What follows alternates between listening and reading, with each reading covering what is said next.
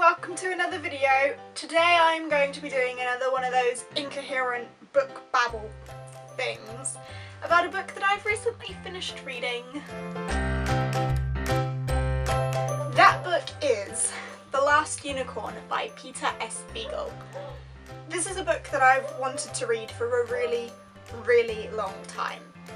My deep desire to read this came from when I was younger and I watched the movie version of it. It was a movie adaptation by ITV. ITV did the movie adaptation. And I watched this movie and it was kind of like weirdly wonderful and magical. And then I found out it was a book. And in my attempt to get the book, I didn't actually order the book myself, but in my attempt to get hold of the book, I was given this, which is the graphic novel version of the film of the book. So the artwork in here is very similar to the artwork of the film. So I don't know if you can really see that, the unicorn on the cover there. We've got the red bull and the unicorns, the people in Haggardtown, Princess, Molly and the men that she was with, the old story that Schmandrick told of the wizard that turned the unicorn into a man. It's a really beautifully illustrated graphic novel, and after watching the film, reading the graphic novel, the only thing that there was left for me to do was to read the original novel. So I've now done that, and it was as magical and wonderful as I would have ever hoped for it to be. I feel like I did this all in the wrong order. You know, I started with the film, then read the graphic novel, then read the original novel, whereas I completely should have read the novel, then the graphic novel, then watched the film. But I watched this when I was really young. This is essentially, the title tells you all you really need to know about the book. It is the story of the last unicorn and essentially her quest to find the other unicorns. She hears a rumour that she is the last one when some hunters come into her woods. And obviously they can't kill anything, because if a unicorn lives in a forest, the forest lives forever. Everything in it lives and cannot be harmed or whatever. So they go into her forest and they know that something's not right, and they're like, oh, it's the forest of the last unicorn. And then the elder hunter beckons out and says, like, you are the last of your kind, do not leave your forest, etc, etc. Upon hearing this, the unicorn obviously, as any protagonist does in any book, thinks, oh, I've been told that it's dangerous for me to leave this forest. I'm gonna leave this forest. So that's what she does, to go on a quest to find the other unicorns. She meets a butterfly. Here's the one that gives her the basic information she needs to go on her quest. He is the one that tells her the unicorns have all gone long ago, the Red Bull drove them down the road and covered their footsteps, blah blah blah blah blah. So she then has that knowledge of there's a Red Bull, and this Red Bull is what took all of the other unicorns. So she knows that her quest isn't necessarily going to be an easy one.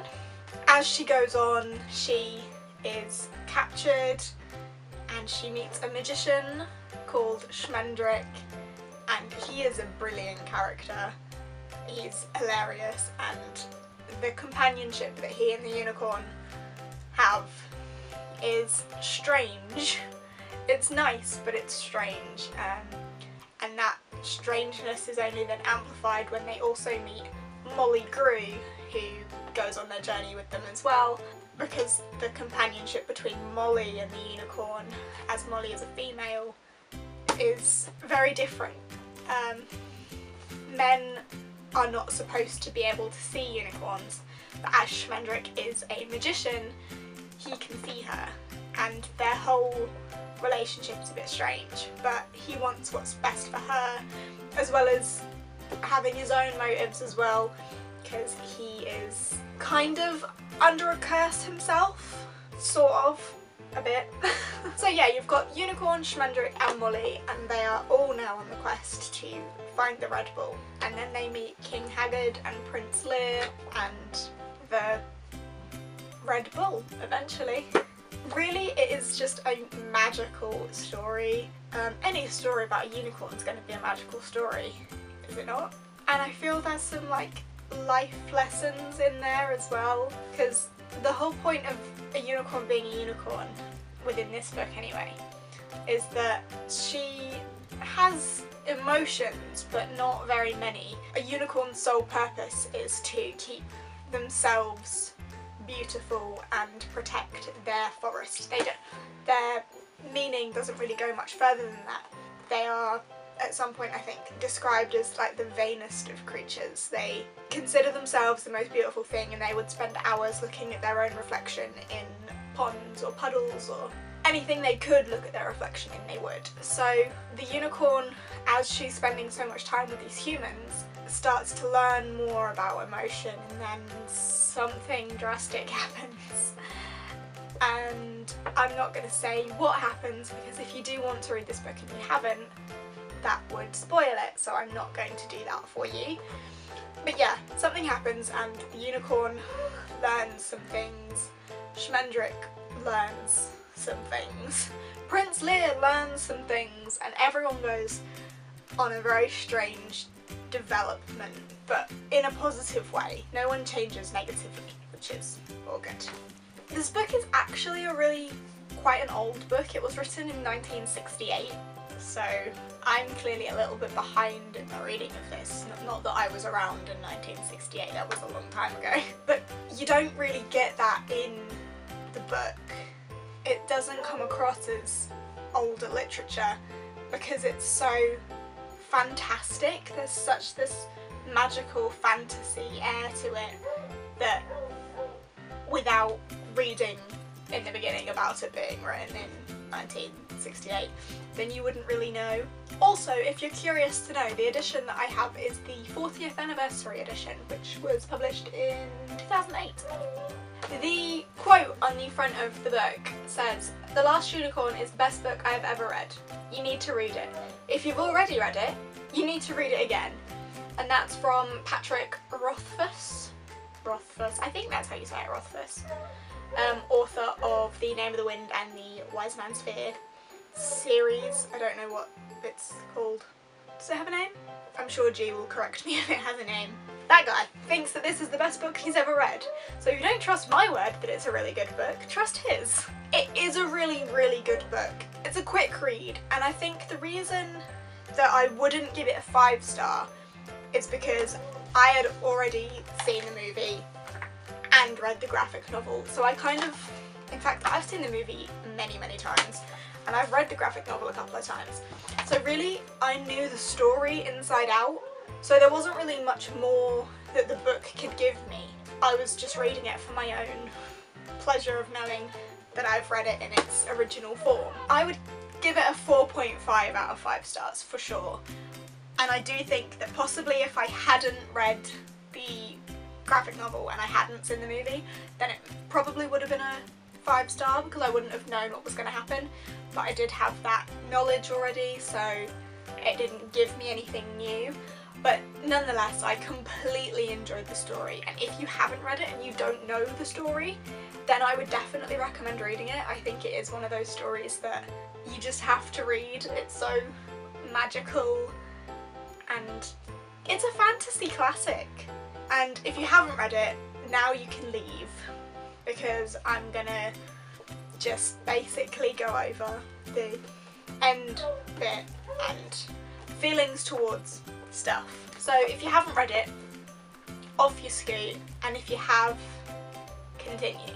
Okay, so towards the end, when Schmendrick turns the unicorn into the Lady Amalthea, I think that was incredible but terrifying, because the emotions that Molly had towards that, and we know how Molly felt about the unicorn, it was very confusing, and it was very confusing for the unicorn, which I think made it a bit confusing for the reader as well, because from Schmendrick's point of view, he did just save her life, and if he hadn't turned her into a human, then the Red Bull probably would have driven her into the sea with the rest of the unicorns. So it was a bold thing to do, and the fact that he didn't even really know if he could do it himself, I think that was a big turning point for his character, because he knew he had the strength that his mentor had when his mentor turned the other unicorn into a human. But even at that point, he said his mentor, who was one of the greatest magicians of all time, couldn't turn him back again. So he's not entirely sure if he can turn the Lady Amalthea back into the unicorn, and that leaves us on unsteady ground there. At that point, time seems to then go really, really quickly, because before you know it, they're serving King Haggard in the castle.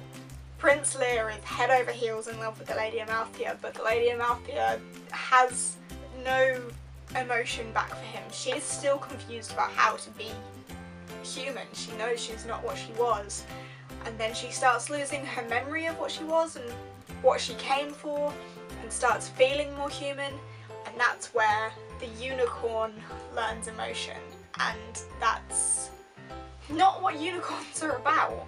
So when she then learns how to feel and she starts returning Prince Lear's feelings, that puts a whole spanner in the works of this finding the unicorns thing. So Molly Grew and Schmendrick at that point kind of have to take things into their own hands.